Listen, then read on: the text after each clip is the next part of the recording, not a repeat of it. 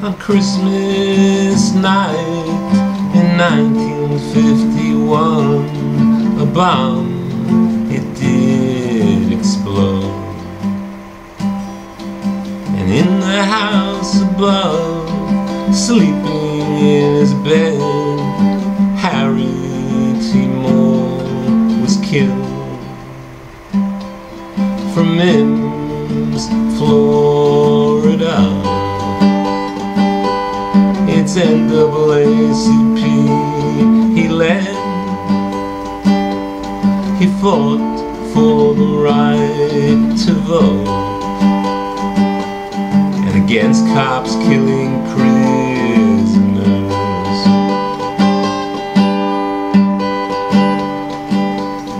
His wife, Harriette, was also injured in the blast,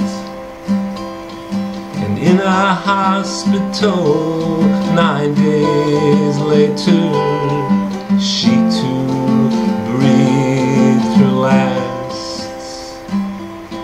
From Mims, Florida, it's NAACP he led. He fought for the right to vote, and against cops killing prisoners.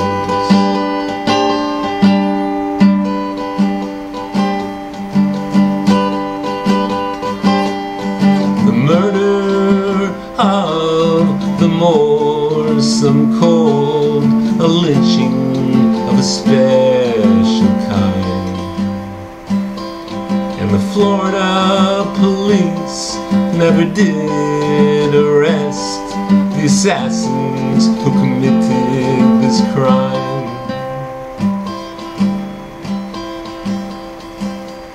From Mims, Florida, it's NAACP he led. He fought for the right to vote, and against cops killing prisoners. But thousands rose up to take the place of the martyred Harriette. And they continue to fight, and they won't give up until the racist system falls. From Mims, Florida, it's NAACP he led. He fought for the right to vote, and against cops killing prisoners.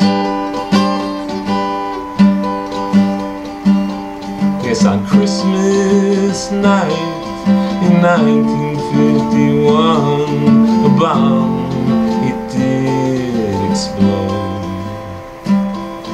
And in the house above, sleeping in his bed, Harriette was killed.